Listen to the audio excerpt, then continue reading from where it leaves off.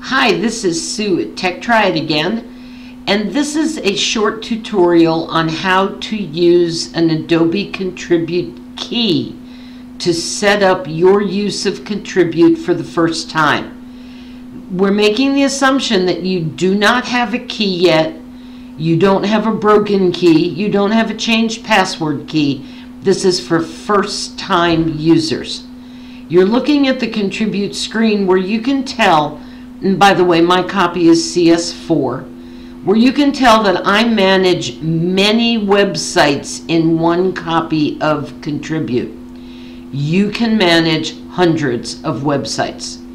In order to use a key, the first thing you're going to get is an email. First thing you're going to get is a copy of Contribute, and you're going to install it. And then you're going to get an email from me that looks something like this, and it has an attachment. This attachment is the key. I believe that you should save the attachment to your desktop, so I'm right-clicking it, Save As. I'm finding my desktop right there, and I'm not changing the name of it. I'm clicking Save. And you can see over here on the right that the key has shown up on my desktop. I don't need this email anymore.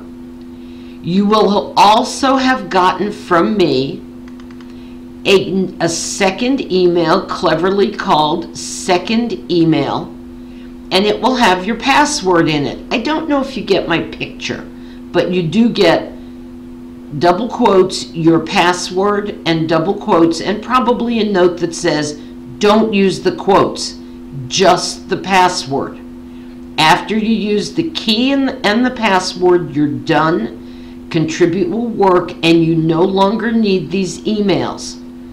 I know my password, so I'm just going to delete this email because I'm going to live a risky life.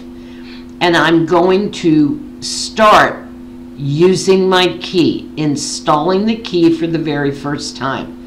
I go over here to my key that I've saved, I double click it, and it says, you already have a connection to Tech Triad. Well, you won't get that, but I had to do it because I'm sending a key to myself. You won't get this message. So I click yes. It says, what is your name? Sue. What is your email address? Right there. What is your connection key password? Well, I know that too. So I click OK, and it synchronizes, and it set up my connection to the Tech Triad main site.